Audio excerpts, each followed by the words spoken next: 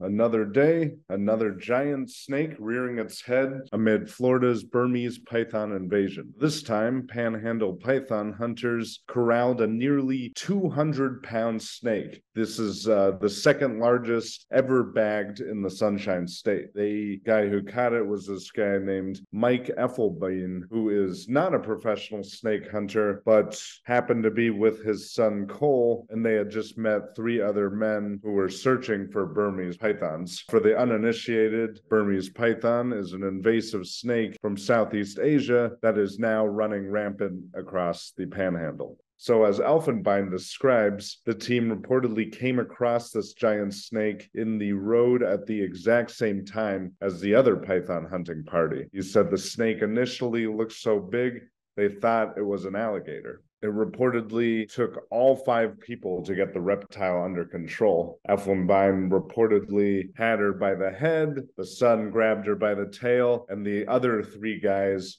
all piled on in the middle. So it's sort of like if you've ever watched The Crocodile Hunter with the late Steve Irwin, when they would all pile on a giant crocodile to try to get it under control. And even with all 5 people sitting on top of her, she was still reportedly able to lift her body off the ground and keep moving. Officially, the monster Burmese python measured 17 feet and 2 inches long, 23 inches in girth, with a weight of 198 pounds. This makes it the second heaviest snake ever caught in Florida. As the snake wrangler points out, they didn't catch the constrictor to stroke some great white hunter ego, but rather to help combat the plague of invasive snakes ravaging the Panhandle.